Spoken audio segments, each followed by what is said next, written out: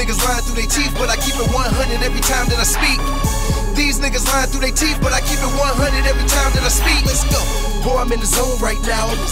Boy, I'm in the zone right now. Same niggas that switched up on me, them the same niggas blowing up my phone right now. But I ain't got time right now, cause a nigga on the grind right now. With OGs blowing lie, lie, lie, while you probably still living at your mama's house. Look, get your money up before you talk slick, cause I've been getting to this green on some boss shit. Flow so sick, I could probably cough it. What's going on, gamers? Today we're gonna go over the glitchiest offense in Madden 20. Very easy with simple reads. We are in the New England Patriots offensive playbook. The link in the description will give you the full access to the ebook on offense and on defense. And if you're new to the channel, drop a like right now. Like I said, we are in the Patriots playbook, road to 10K. So I need y'all to do y'all part, drop a like. The most important part to this formation is the motion.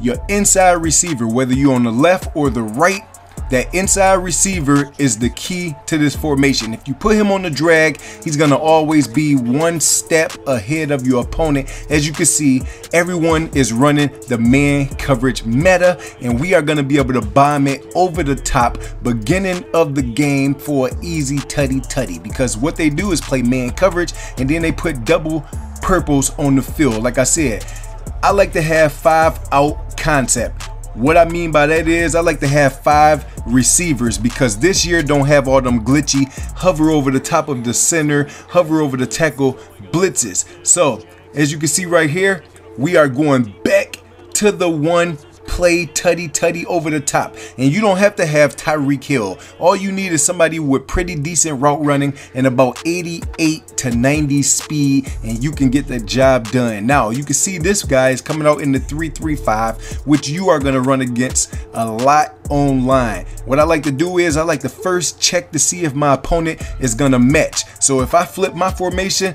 does his slot cornerback do the same thing? Does he match up strength to weakness? And we are in that 5 wide once again. So I'm bringing that running back out. I'm motioning the far receiver. I go from trips tight end to gun bunch. Now I'm able to see my opponent's play art. I got the Y for the drop down, and I got the B for the delayed post. Now I also have a corner route with my slot apprentice right there, and that could have been an easy touchdown, but I hopped one too many times. I'm in that 5 out once again. If you want these full breakdowns, make sure you get the ebook right now. Do not wait any longer. I'm telling you, the 5 out of the New England Patriots is a deadly combination. If they run man coverage with that motion, you can see me motioning the guy right now. You can put him in a drag, you can leave him in his normal route, and you're gonna always get the same results. Whether your guy gets open early or your guy gets open late, your drag will always be the first read. After the drag, you're gonna look at where the user is at. So I'm gonna ID my drag, see how long it's gonna take to develop. You get 4 seconds. So we're gonna motion him across. I'm gonna look at the drag. I can see the drag.